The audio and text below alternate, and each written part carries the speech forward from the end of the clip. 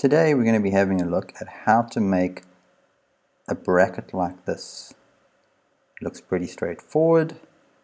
We've got a couple of countersink holes there and a rib with an angle bracket. So we're going to have a look at how this all comes together, and we're going to be working off of a technical drawing that I will show you soon. So let's get started and see how you do.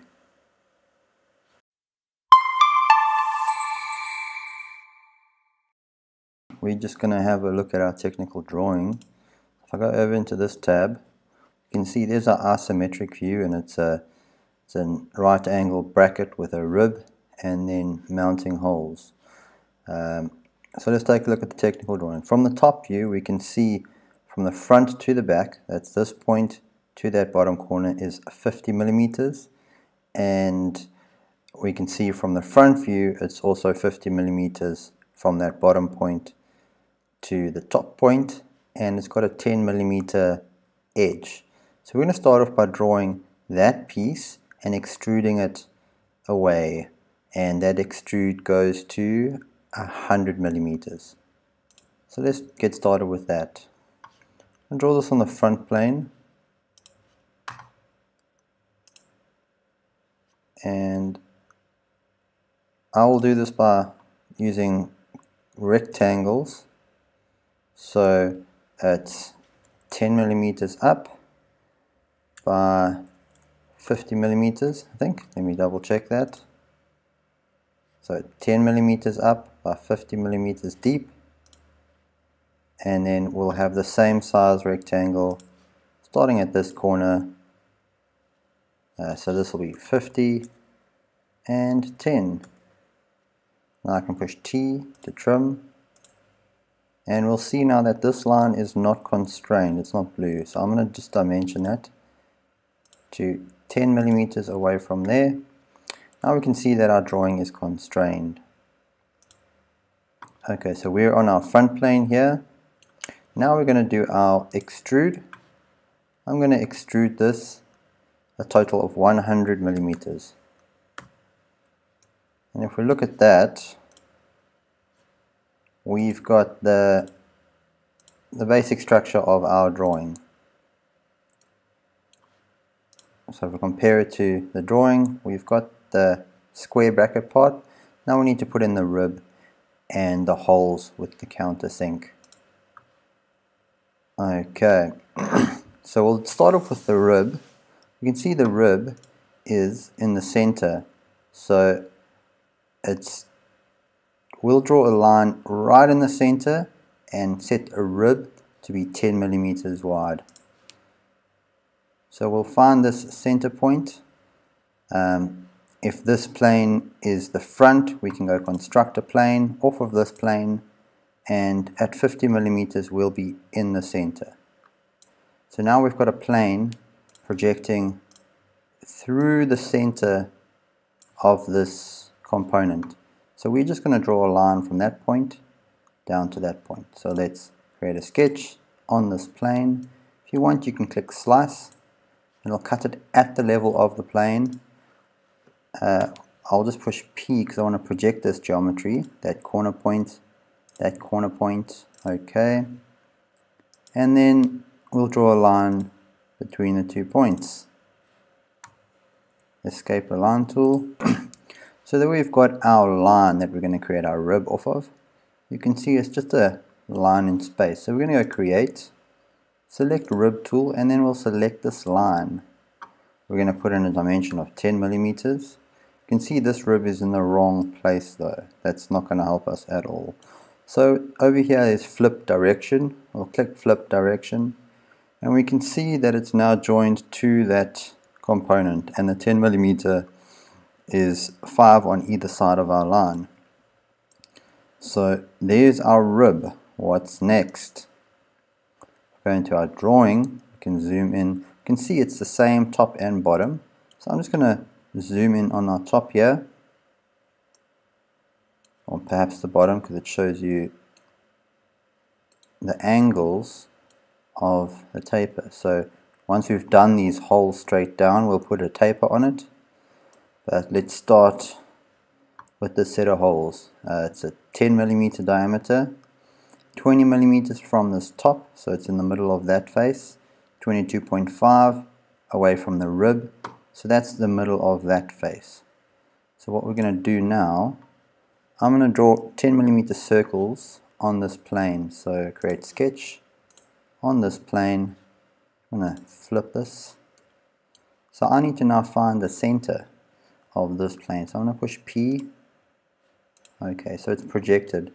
Now I'll be able to dimension against this geometry.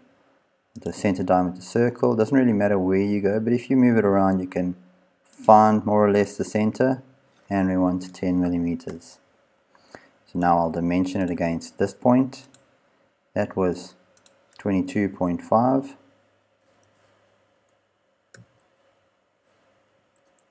You could also go, so 22.5 will get us there. We could also say it was half the distance of 45. So 45 divided by 2, it gives us the same answer. Now we'll dimension against the bottom line.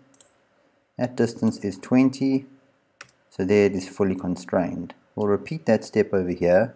P for project. I want to project this surface so I can dimension. I'll create my center point circle, 10 millimeters. I've intentionally drawn it off so you can see how it adjusts it when we dimension it. So dimension from that point to that point. That was 45 divided by 2. So now it's centered along that plane. And to the bottom line, that is going to be 20, or 40 divided by 2. So we can see now they're in line and they're fully constrained. So we can finish this sketch. Now we're going to extrude these. So I'll click extrude command, select the two profiles, and we want them going -10 because they're going through. So either you can say -10 because we know it's 10 millimeters thick, or you can select the distance, extend type to object, and we'll select this face. There we can see it's made our holes straight through, and we're using cut. So when I click OK, there we've got our holes. Now we're going to repeat this step on that face, and then we will do our tapers. So I'll draw a sketch on this face. It's going to flip it over for me. And again, project. OK. Center diameter circle. Oh, I didn't dimension that one. We want it 10. And then we will dimension from the top. That is 40 over 2, or 20. And from the side, that is 45 over 2. There it's centered. Let's repeat it on this one. Project, OK. C for circle, 10 millimeters. D for dimension tool. To the top line, we can see there we wanted 40 over 2 or 20. Really doesn't matter which way you do it. And then to the side there, we'll go 45 over 2. There it's fully constrained. We'll finish the sketch. Again, we'll go to extrude. We'll select the two faces. Want them going that way. Distance to object. And we'll select the face at the back. Cut. So we've got our, more or less what we're looking for. I'll just go back into this drawing. We can see there's a taper on this section here where it's been countersunk. So that's 3 mils by 45 degrees. So that would mean the distance it goes in is equal to the distance around the edge. So if I choose chamfer, I can select all 4 of these, and it's 3 millimeters, so I'll select 3. So it's 3 millimeters deep by 3 millimeters wide. So that means it's at a 45-degree angle. Click OK. And there we have our sketch.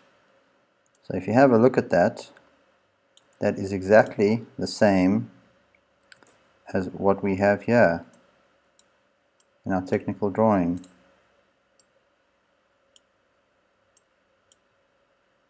We can see we've got our countersunk holes, our holes straight through, as well as the rib. So there's our drawing. Hope you enjoyed it. If you did, please like and subscribe, and you can get alerted to any new content that I bring out. I'll be doing quite a few videos in the coming weeks on basic Fusion 360 tools and functions and how to create basic shapes. Just giving you a bit of a better understanding of the capabilities of Fusion and possibly how to read technical drawings. So until next time,